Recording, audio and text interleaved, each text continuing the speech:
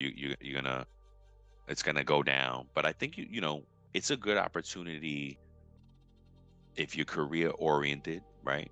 Mhm. That you take this time and reflect on your performance throughout the year. Another tip that I have is you should do that all year long. You should be tracking those good things, your performance that you've done all year long. Track it, type it somewhere, write it in a book somewhere, because when it's good for, I don't think we do that enough for ourselves to right, to keep our, like, yo, we're good at this, look at what I've done. I had a review Uh, one year, one annual review, year end, and my boss said, you had a good year, you didn't have a great year.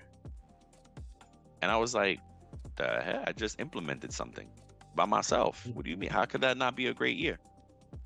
yeah. Right, but I Yeah. wasn't prepared.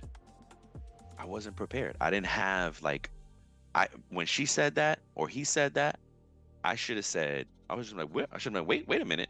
What do you consider good or great? Because this is what I did, Yes, that's a great call out, Brian. right? Because you should have. It's we encourage you as an employee to do exactly what Brian said. Take your own notes, record your own accolades, your own Yeah. accomplishments throughout the year, Yes. because the review that you get may not prompt you to do that or mention those things like, That's hey, right. this year I completed this, this year did this year I Yeah. did that.